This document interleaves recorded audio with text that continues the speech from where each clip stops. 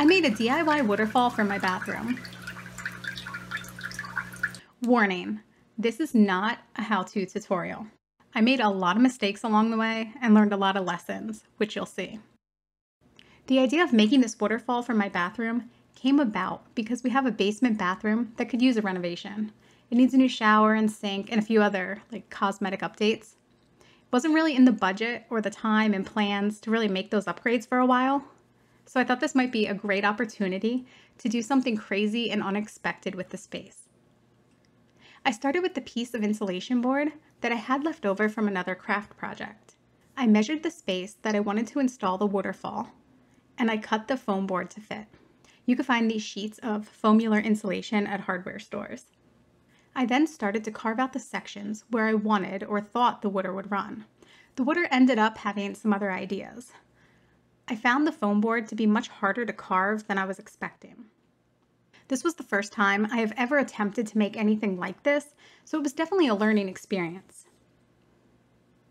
I'm calling this a waterfall fountain because it's supposed to look like the water flowing down the side of a hill in the jungle or some other tropical place.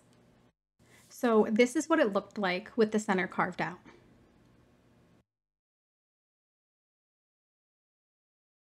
I then used Great Stuff spray foam insulation to create what would become the rocks.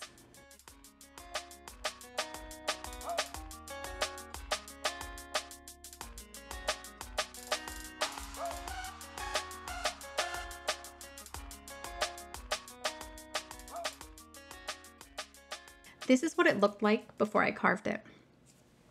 I then took a knife and started to carve the rocks. I found this kitchen knife at the Dollar Tree. It worked really well to cut through the spray foam. This part of the project was messy but fun because I got to design how the rocks would look.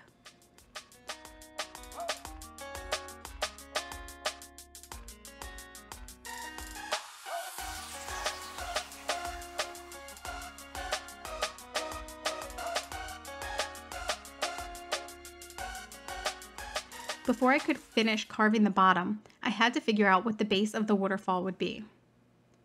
I ended up using the bottom of a plastic tote container to be the water basin that the fountain pump would sit in. So then I had to build a base to hide the tote. I then repeated the process that I had used on the wall panel to make the base look like a rock. I covered it in spray foam and carved it. I had to make the base so that it could easily be removed so that I would be able to get in there and clean the tote and change the water frequently.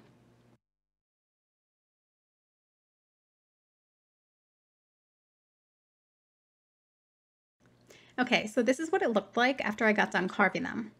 This was the initial design. The final design ended up with some modifications, which you'll see.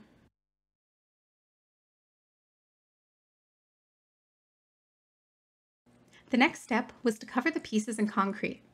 I ended up using concrete patch. However, hydraulic cement may have been a better way to go for this project, but I didn't know that at the time. Before I covered the project in cement, I planned out how it would be attached to the wall. We ended up drilling holes in the project for where the screws would go. I put straws in the screw holes so that they wouldn't get covered with concrete. I then started by applying a thin coat of cement to the whole project. I used cement to cover it because I needed it to be waterproof, and I was hoping the texture of the concrete would give the rocks a more realistic look and feel. Painting is not my strong suit, so I didn't know if I would be able to fake a rock look with just painting it alone.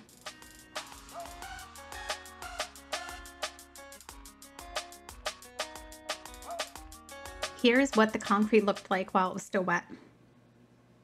And this is after it dried.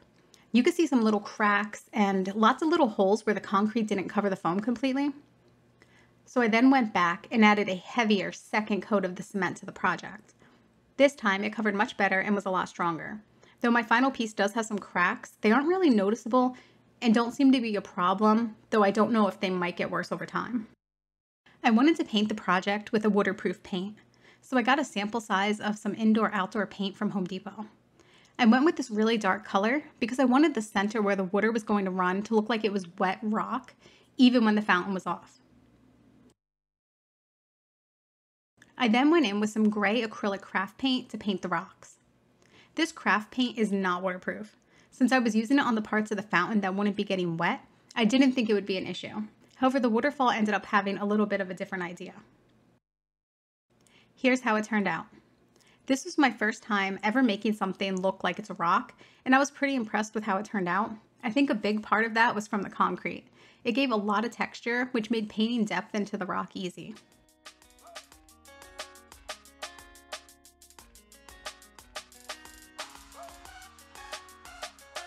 I then repeated the whole process of covering the base in cement and painting it.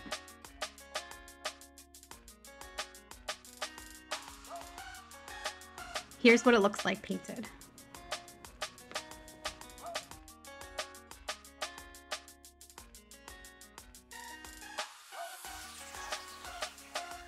So I originally carved out a channel down the whole back of the waterfall panel to be able to run the tubing for the fountain pump up the back of the project. But that idea ended up not working out because we couldn't get the angle of the tubing right at the top to be able to get the water to flow down the front of the panel. Luckily, the bathroom already had an access panel to the inside of the wall. So we decided to drill a hole in the top of the wall and one at the bottom and run the tubing through the wall instead. Oh, and yes, the bathroom has now been painted green.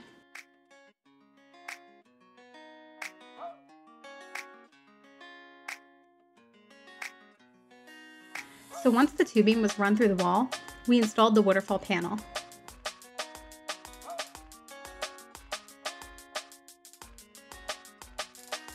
Ran the pump electric into the wall,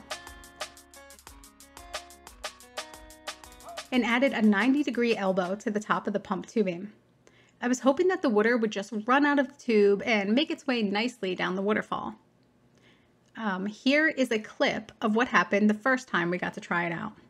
We're going to try the first run of the fountain. Dun dun dun! I'm scared. Me too. Alright, you ready? Yeah. Where is it? Oh no, that's not it. Oh, that's not quite what I wanted.